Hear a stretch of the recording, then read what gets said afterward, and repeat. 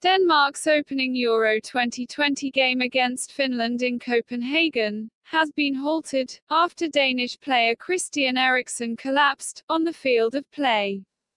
Medical staff were quick to attend to him, while his teammates, opposition and coaching staff were visibly stricken by the scenes unfolding at the Parken Stadium. Teammates formed a shield around the former Tottenham man, while fans inside the stadium were clearly stunned by the incident, with some pictured in tears. Referee Anthony Taylor called a halt to proceedings shortly before half-time, with Finnish players retiring to the dressing room.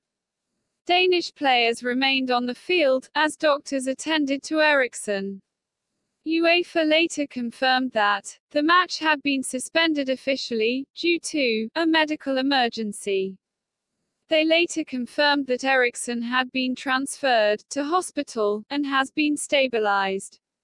A further communication from the Danish FA indicated Eriksen was awake when he left the stadium.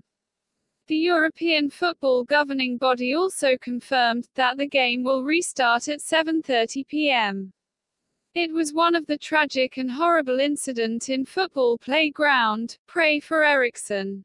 Please subscribe my channel and press the bell icon to get more update. Thank you.